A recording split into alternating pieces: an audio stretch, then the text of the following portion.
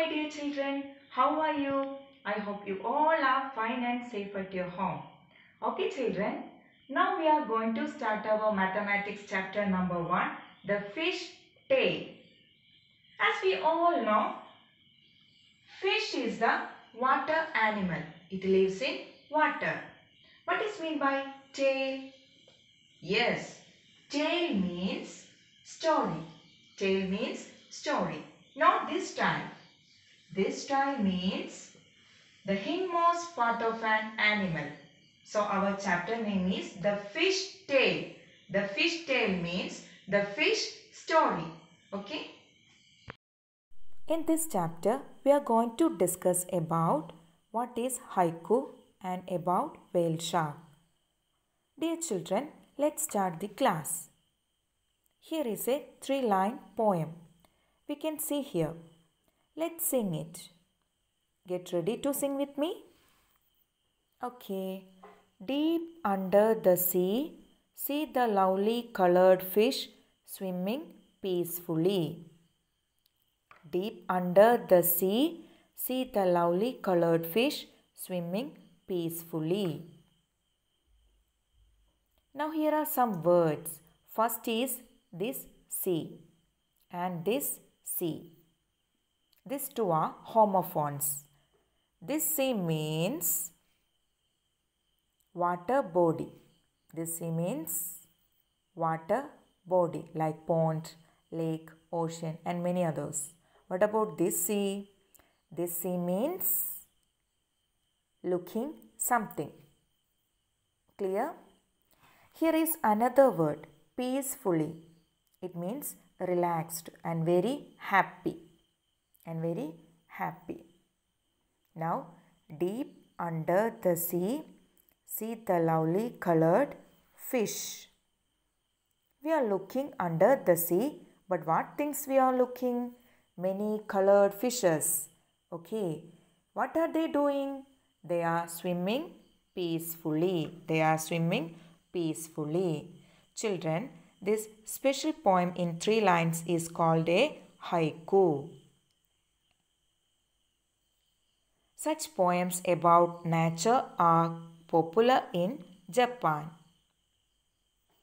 This special poem in 3 lines is called a haiku. It's not Indian word. It belongs to Japan. Clear students? What is haiku? Haiku is a Japanese word and 3-line poem based on nature. Okay, another 3-line poem we have. The lake, calm, smooth, still, a fish jumps up and returns. Ripples shake the lake. There is a condition of lake. Lake is very silent. Lake is very silent. Smooth and very stable. But suddenly what happened? A fish jumps up and returns. Ripples shake the lake. And that time, what happened? A fish jumps up and returns. It's on place. At that time, what will happen? Ripples shake the lake. Means some waves will be formed in the lake. Okay.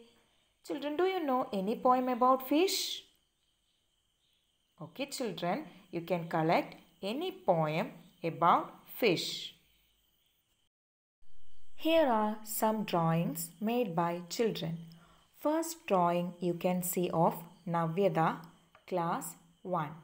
And second drawing of Maya, class 4. In Navyada's drawing, we can see different colors. And in Maya, she has used saffron, white, green and blue color. These are the different drawings of fishes the children are made. When you think of fishes, what shapes come to your mind? If I have to draw a fish using different shapes, now I will draw.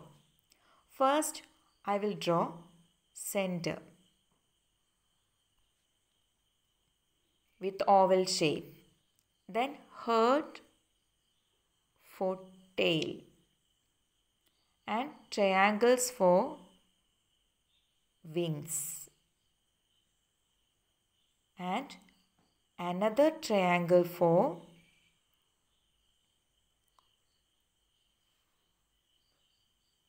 mouth and circle for eyes. Okay, here one question is try to use a square and a triangle to draw a fish. You can use a square and triangle to draw a fish.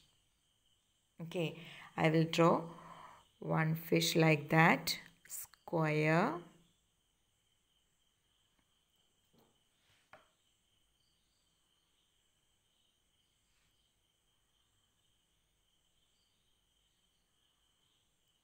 not this, wait,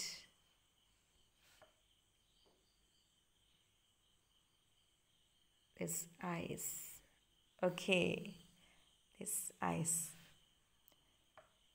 You can draw by using your own idea, okay. Our next page, page number 2. Look for fish designs around you, on cloth, in paintings, on mats. You can collect fish designs around you. Do you ready? Okay. Next, mean means a fish. All of you know mean means a fish. And Meenakshi is a girl. Meenakshi is a girl whose eyes look like a fish. Can you think of someone who has such eyes? Draw a face with fish eyes. You can try to draw a face with fish eyes. Next topic is fish of different size. Let's see, fishes can have very different sizes. The smallest fish is about 1 centimeter long. So our question, how long is the biggest fish you can imagine? Answer, whale shark is the biggest fish I can imagine. It is about 18 meter long. Next question, how many times longer is your big fish than the smallest fish? Answer, the smallest fish is about 1 centimeter long and the longest fish is about 18 meter long. So students, keep units in mind. Since 1 meter is equal to 100 centimeter.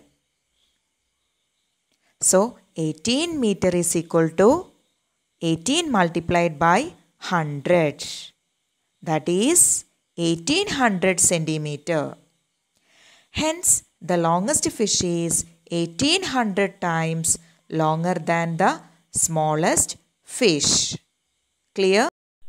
So, now let's understand what is whale shark. So, this is the picture of whale shark which you can see here. Let's see why it has this name. Listen, the biggest fish is the whale shark. It is actually not a whale, but is a big fish. Whales are different from fish. Whales breathe like we do, through their noses.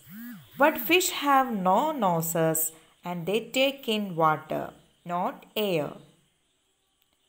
Whales give birth to babies, but fish lay eggs.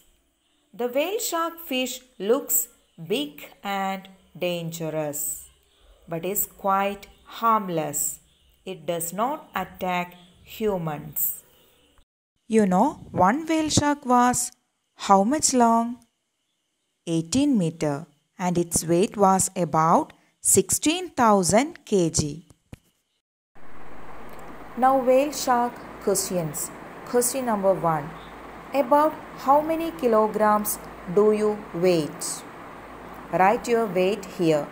I wrote here approximate weight of the children studying in 5th standard. That is 30 kg. Question number 2. 12 children like you put together will weigh about. Answer. Weight of one child is equal to 30 kg. Weight of 12 children is equal to 12 multiplied by 30. That is 360 kg.